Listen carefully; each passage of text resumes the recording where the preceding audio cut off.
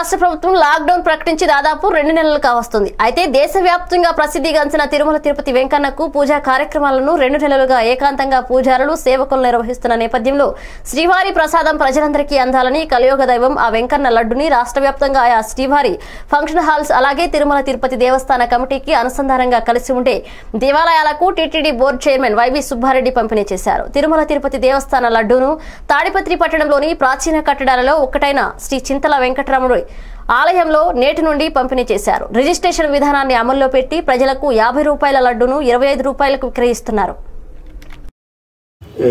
వచ్చినటువంటి మన market yard chairman ఎమ్మె Rangareddy గారికి, మన ఆలయ అర్చకుడు మన చింతల వెంకటరమణ ఆలయ అర్చకుడు మురళీస్వామి గారికి, మన శివాలయం చైర్మన్ ఆంజనేయులు గారికి పేరు పేరు ధన్యవాదాలు. తర్వాత ఇక్కడ ఉన్నటువంటి పాత్రికేయులు, ఈ లడ్లు కొనడానికి వచ్చినటువంటి భక్తులకు పేరు పేరున నా హృదయపూర్వక వందనాలు.